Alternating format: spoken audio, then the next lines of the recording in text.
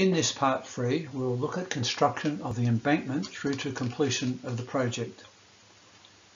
As the embankment is within the state of Victoria, it was Victorian State Rivers and Water Resources who were responsible for its construction.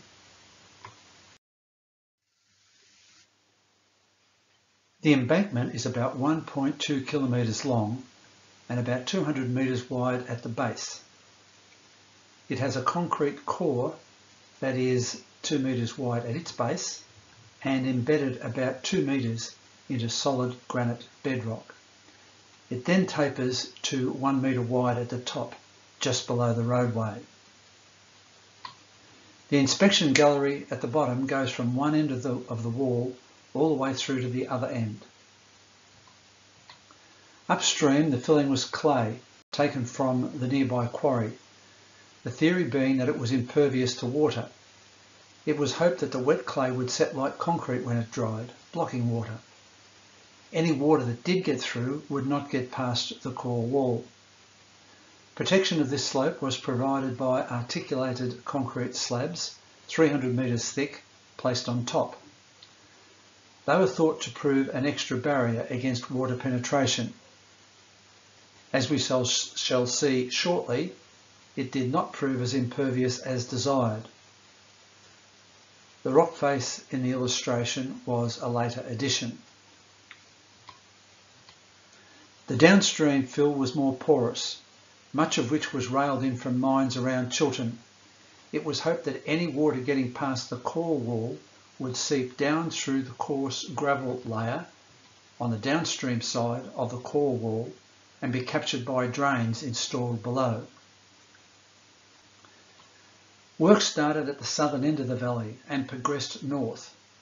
As the concrete core wall advanced towards the river, earthworks were added on each side. The remedial work shown in the diagram was done in the late 20th, early 21st centuries, stabilising the embankment after weak spots had been revealed. This slide shows the work in early days of construction. As with the spillway construction, a lot of material had to be excavated to expose bedrock. Then the 2 metre deep by 2 metre wide channel was cut in the solid rock to take the base of the core wall.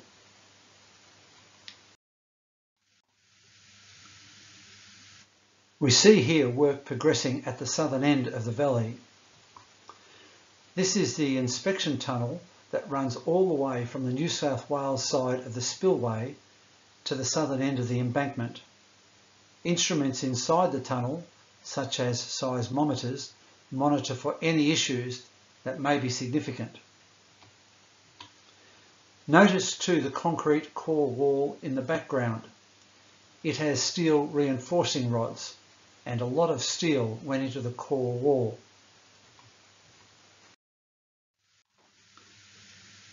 This is a nice panorama of the whole valley, taken looking northeast in 1924. The trees in the distance trace the path of the Murray River. Hawkesview is the hill in the background, and the quarry is on the eastern side of that hill. Hume village tops the rise. And just visible is the Flying Fox Tower at the southern end of the spillway. That's where the embankment is headed. We can also see 2 steam shovels at work. This is a view looking southwest in 1925. The core wall is advancing with fill going in behind. Boxing is going in for another section of core wall. We are again looking southwest, but it's now 1927. The embankment is about 200 metres wide from side to side.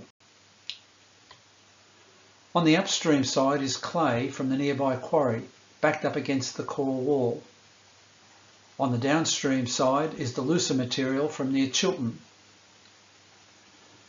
Some of the problems that threatened the embankment was due to the upstream side not being fully scraped out of loose material before the clay was added on top. Note Mitter Junction village on the rise in the background. The core wall is now being prepared to slot into the tail tower. Guy wires in several directions were necessary to hold the Flying Fox Tower in position. A team of 3 horses pulls the monkey tail scoop. Hundreds of these were used all over the Victorian side of the project, building the embankment. The soil was carried away in drays. Dray, spelt backwards, is yard, which is the load of soil that a dray could carry.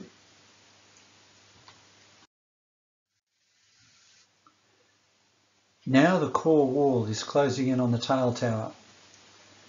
Note in this photo the number of horses being used. At any one time, over 500 were used on the Victorian side of the project, and keeping the horses well fed was a priority. In the background is the Bathanga Gap. A train with 6 carriages, possibly carrying gravel, as most concrete on the Victorian side was mixed on site. Note the men pushing trolleys along rails to the work site. They're possibly delivering cement. The core wall still has to be built to the height of the tail tower that is on the southern side of the spillway. It will eventually slot into the 2-metre wide groove in the tail tower, more or less like a mortise and tenon joint. They left a gap around the joint to allow for expansion and contraction, and concealed the gap with bitumen, which was the best sealant available at the time. But bitumen gets brittle with age, so the seal broke down, allowing water to seep through. And this created serious problems, which required remedial action towards the end of the 20th century. This photo gives a clearer understanding of what is happening at the junction of the core wall and the tail tower. The arrow points to the spillway wall behind. This is the slot in the tail tower, 2 metres wide. The core wall has slotted into the tail tower down here. There is another slot, also 2 metres wide, on this side of the tail tower for the downstream training wall to slot into. And another slot out of the upstream side for the upstream training wall to slot into. Note the concrete mixed on site and the portable toilet. It's now 1933 and the embankment nears completion. The steel rods on the left-hand side are waiting for the last pour of concrete to bring the core wall to its maximum height. These are the articulated concrete slabs, 300 millimetres thick, placed on top of the upstream side as an extra layer of protection against water penetration. Bitumen filled the gaps between the slabs. It's now later in 1933 and the core wall is complete.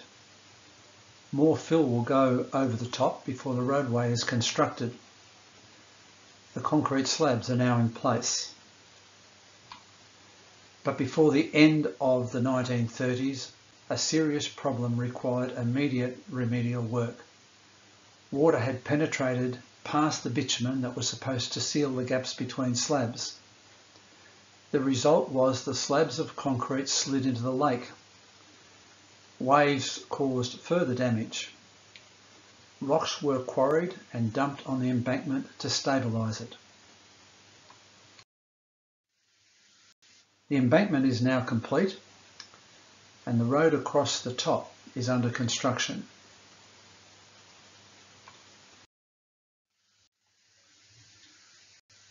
Looking back to the south, and we can see many of the elements of construction that we have considered earlier. From the left we can see the timber scaffolding with its conveyor belt that delivered tons of concrete to the site, the upstream and downstream southern training walls, the southern Flying Fox Tower on top of the tail tower with its cable heading back to the other tower 400 metres away, the rocks or plums that make up about 17% of the spillway's volume, ready for the next pour of concrete, the distilling basin, now full of water, and in the background, the embankment heading south. In this photo, finishing touches are being added, with the dam getting close to being full. 1936, and the dam is complete. This is a 1947 photograph of the complete Hume Dam.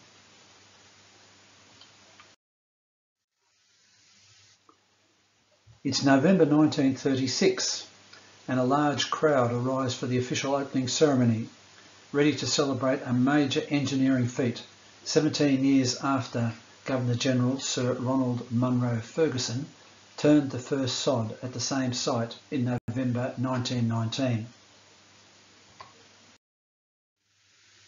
A new Governor-General, Lord Gowrie, performed the official opening of the dam on November 21, 1936, by pressing a button to open 2 of the valves. The opening was front page news across Australia. At the time, it was the largest dam in the Southern Hemisphere and the second largest in the world. The cost of the project was put at £5.6 million, having blown out from the original estimate of £1.3 million. The capacity of the dam in 1936 was over 1.52 gigalitres.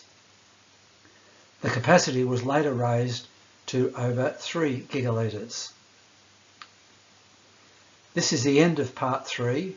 The final part of the series will deal with other aspects of the construction of the dam, including the workers, the tools they used, work safety, the significance of the dam, and some of the impacts of the dam's construction.